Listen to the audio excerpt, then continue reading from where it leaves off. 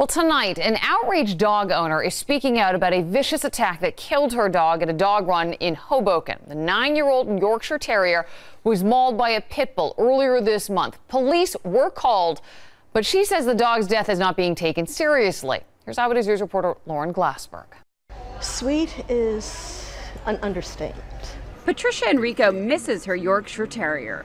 He followed me everywhere I went. And the Church Square Park dog run was one of their frequent stops, but Sunday, June 3rd, would be their last visit here.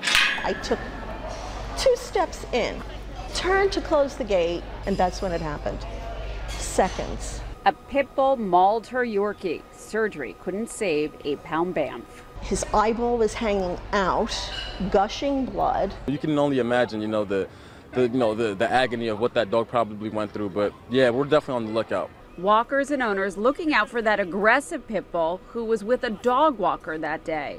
If you can't control your dog, you have no right and no business being in a dog run. According to the police report, the pit bull's walker claims the little dog never should have crossed over onto that side. But there are no rules, no signs here, and there's even this connecting gate that makes access so easy.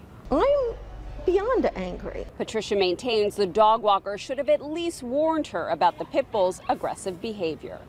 Why is no one being held accountable for killing my dog? She's considering a lawsuit against the pit bull's walker and owner. Meanwhile, the city of Hoboken is considering designating the bigger area of the park for big dogs, allowing smaller dogs in at their owner's risk.